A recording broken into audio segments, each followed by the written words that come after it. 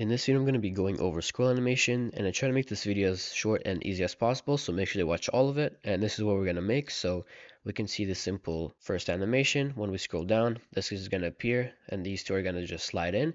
And I'm going to also be going over the importance of having your section appear in each element. So we can see that this one barely works, while the above section, we can see that each element is independent of the other one. And that's because I have the animation on each of these elements instead of the whole section. So to learn more about it, make sure you watch the whole video. And before we get started, make sure to like this video, subscribe, comment down below if you have any questions. But now, let's get started. So just like always, I'm going to make a new folder, and I'm going to do it with my terminal. So I'm going to write mkdir scroll animation, and then I'm going to open it with VS Code. So I'm going to write code scroll animation and press on enter. Now I'm going to create an HTML file, a CSS file, and a JavaScript file. In the index.html file, I'm going to create the bone structure, rename the title to scroll animation, and in the body, I'm going to start by making a few sections. So let's make the first one, and it's going to have an H1 and a paragraph. So I'm just going to autocomplete the text here, and I'm going to make a paragraph, and I'm going to use lorem to generate some random text. So I'm going to write lorem 10, and then I'm going to add a class of animate to each of these sections. So I'm just going to add it to the first one and then copy and paste this a few times, and I'm going to change the text. And this is what my HTML looks like after doing that. I'm going to add my CSS file in here, and then also the JavaScript file. And don't forget to add the defer over here. And I'm going to go to my CSS file. In the body, I'm going to set the background color to be dark. So I'm just going to use 333. I'm going to set the color to white. And I'm going to center out each section. So I'm going to write display grid, justify item center, align item center. And I'm also going to set a height of 100 view height. And I'm going to go back to my index.html file and open it with live server to see what it looks like.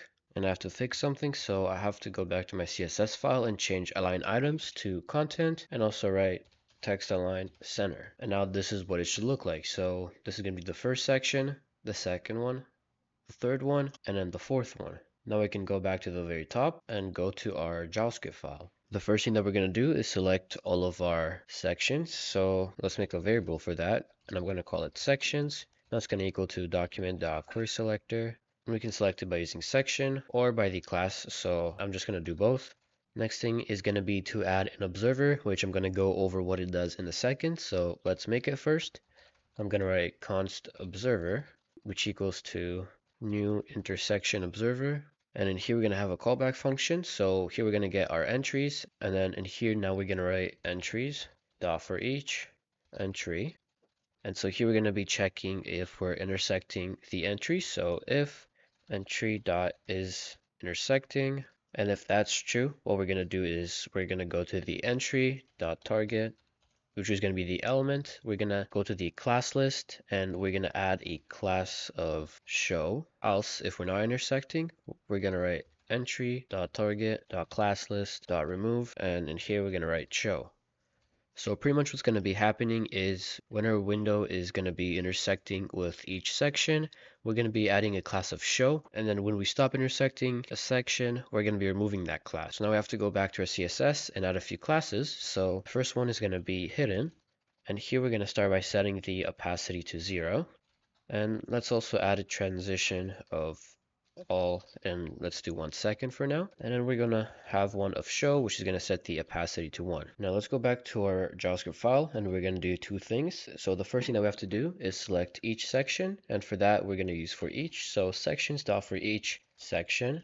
We're going to add a class of hidden to each of our section, so that it's going to set the opacity to 0. And the next thing is we have to use observer to observe each of our sections here, which is going to give us the result that we want. So now when we go back, we can see that our animation works, and when we scroll down, it kind of works, but we have to scroll really fast to see it. So let's go to our elements, and we can see that every time we intersect each of these sections, it's going to add a class of show, and it's also going to remove it, as we can see over here. So one thing that we can do is go to our section here and set the height to a bit bigger, so that if we go down here, we can see that it's still showing the section, even though we're not seeing the elements.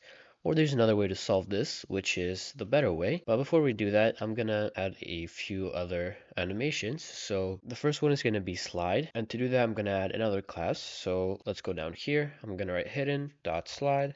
And then let's also do show.slide. And what we're going to be doing here is setting the opacity to 0. And then we're also going to set the transform, translate X or Y to -100. And then when we show it, we want to set it to 0. Now if we go back here and add a class of slide, we can see that works. So we can see it's going to be sliding from our left to right. And another small nice touch we can add to our animation is add a blur. So to do that, we're going to write filter, blur, and we can set that to 5 pixels for now. And then down here, we can set that back to 0. And now when we reload, we can see that it's going to go from pretty blurry to not blurry at all.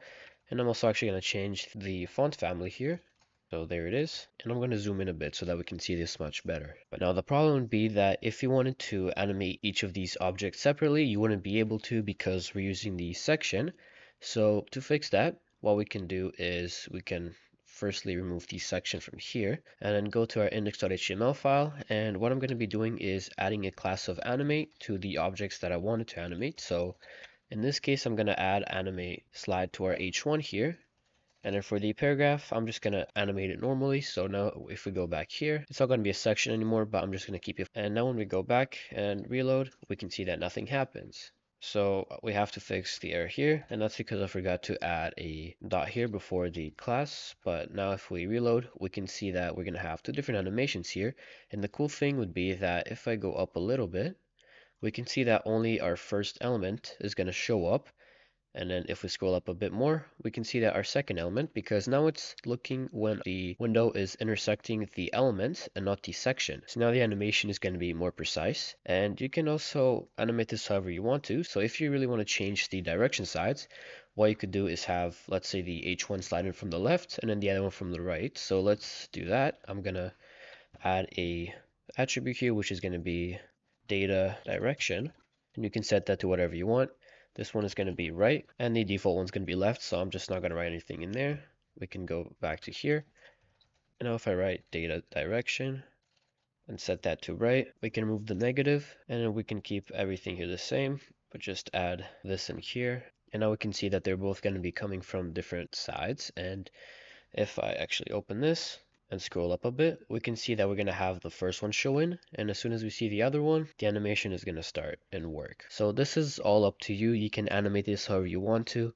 You can even add a rotation if you want to. It doesn't really matter. You can always change all of this. So you can set other properties here. So contrast, you can grayscale it if you want to. I'm going to go back to blur, and we can even set this to 50 pixels if we really want to. So now we can see that it should be really blurry.